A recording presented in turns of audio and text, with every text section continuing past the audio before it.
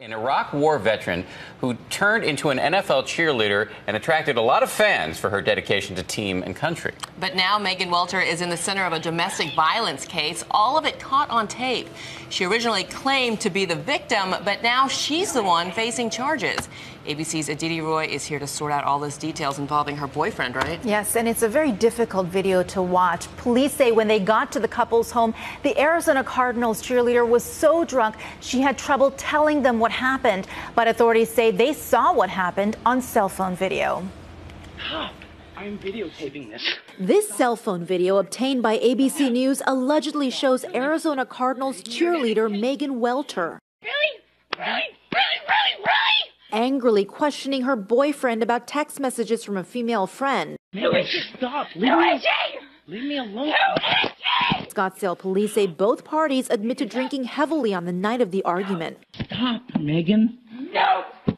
This morning, the lovers' quarrel has landed Welter in very different headlines from the one she was making earlier this week after this interview with Phoenix ABC affiliate KNXV about her service in the Iraq War. Our country has given us so many freedoms, and to be a part of fighting for that and maintaining that, it means a lot. The Cardinals were so proud of her Army days, they featured the reservist in a video profile. The Iraq War vet's trouble began, police say, after Welter herself placed this 911 call, accusing her unidentified boyfriend of attacking her. He smashed my head into tile.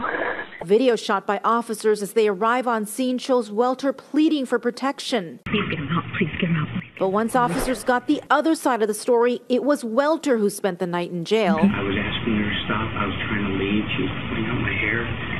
She's scratching me. She's punching me in my face. I have everything on tape. This morning, Welter is tackling misdemeanor assault and disorderly conduct charges. No, I will not. Her first court appearance is in 2 weeks. ABC News spoke with Welter's boyfriend, who asked for understanding, saying, quote, "I hope this doesn't take away from the good thing she's done for the NFL and her country." The Cardinals did not respond to our request for a comment. Sad story all Really around. unfortunate. Yeah, but an interesting attitude from the boyfriend. Yeah, Definitely definitely. magnanimous. All right. Aditi, thank you.